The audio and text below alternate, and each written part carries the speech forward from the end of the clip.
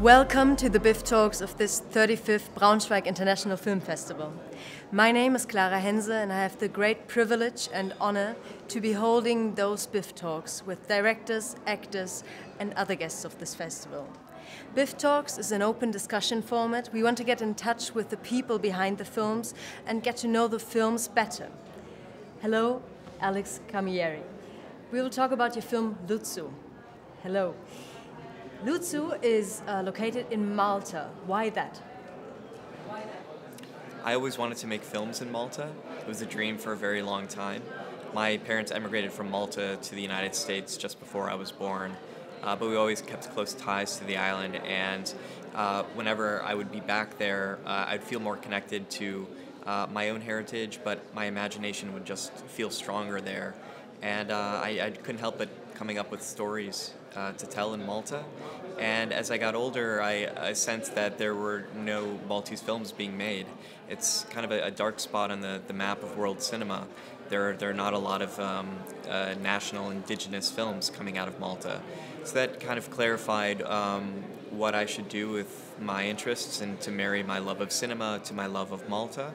And this film is very much a result of that almost lifelong journey. And for the audience here in Braunschweig, but also internationally, they will get to know Maltese, a very rarely spoken language in cinema, as you already said. How was shooting a Maltese for you? Well, first of all, it's a great privilege to be able to take audiences to Malta, many of them for the very first time, and to introduce them to the island not as a tourist, which is often how the island is portrayed, even in many ways how the island portrays itself. But we wanted to take people to Malta to experience it like a citizen would, to be on the street and to encounter the experiences of day-to-day life. And a big part of that is using the local language, which is Maltese. It's an interesting language. The root of it is Arabic, but it uses the Roman alphabets and has picked up some influence of the Romance languages over centuries.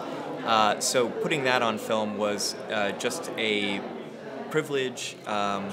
In Malta, the people who see the film are hearing their own language used in cinema for the first time, and that's meant a lot to them. And I love the texture of the language. It adds something very special to this film, like the other factors that are very authentic. We used real fishermen portraying the chief roles in the film, and I think all of these elements add up to make a very special film. You also introduced us to LUZZUs, which are the traditional boats in Malta, and to the fishermen, which are non-professional actors. How did you find these actors, and mainly the main actor, which has already won prizes at Cannes? Yeah, well, it was my mission from the very beginning to work with non-actors. I knew it would be easier to train a fisherman to be an actor. That would be easier than to train an actor to be a fisherman. But that doesn't mean it was easy to find who we were looking for. Really, the only way to find a fisherman for a role like this is to drive around the island, to go from village to village and ask around. And I did that over a series of months with my casting director, who is a terrific comrade in this effort. And after months of searching and not finding who we were looking for, we found Jesmark and David, who are the fishermen in the film. They play characters kind of based on their own lives, so the characters are also named Jesmark and David. But we found them almost at the last minute, and I was due to fly back from Malta to New York. I had 1 day left in my casting search, and on that day, like something out of a movie, we found them at the last minute. And I asked them to do a really quick screen test. I had a small camera, and I asked them to kind of just improvise a scene, and I described it very loosely to them, but their performance in that screen test, the first time they were ever on camera, it was so good and so alive.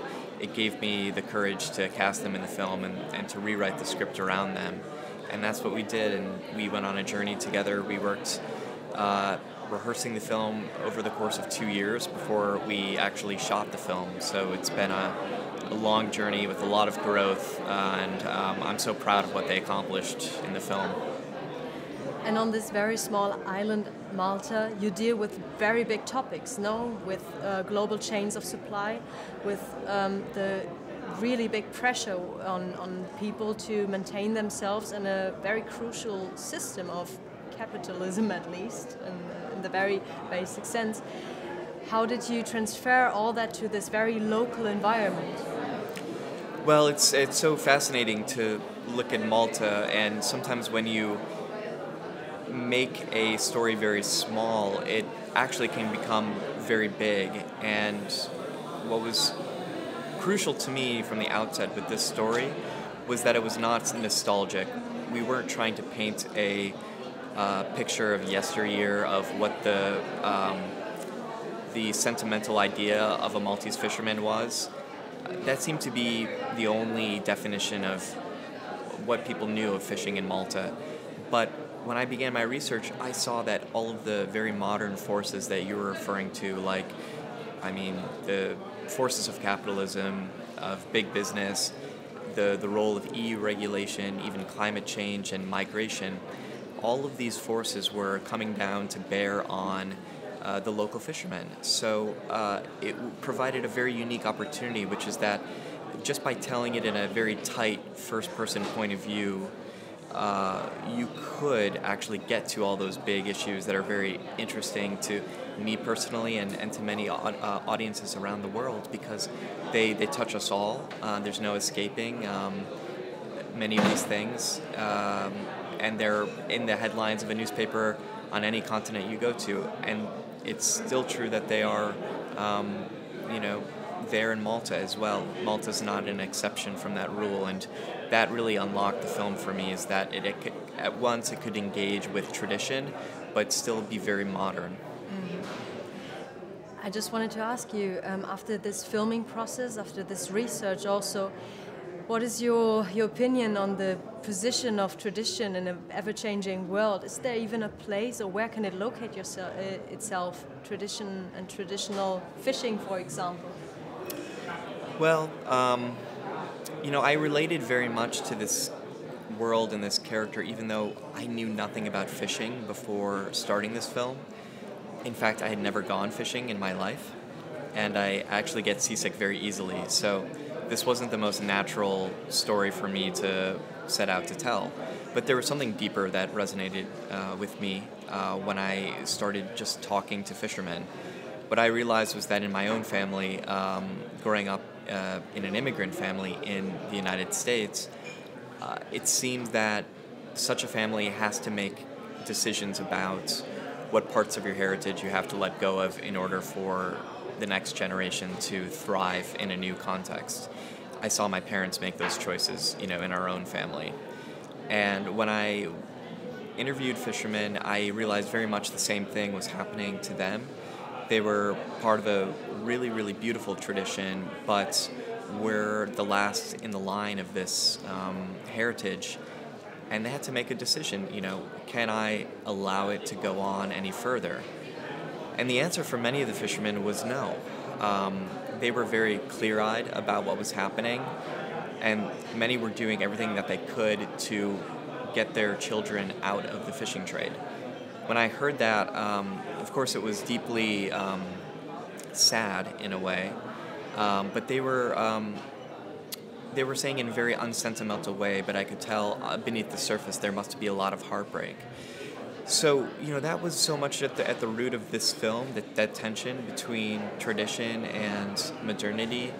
The film doesn't really offer very easy answers, but I do think that in order to move forward, you have to let go of things in the past, and we all have to, in big ways or small ways in our life, at some point we come up against this, which is growing up is painful, and sometimes growth requires, killing the past versions of ourselves, and there's no way around that, really.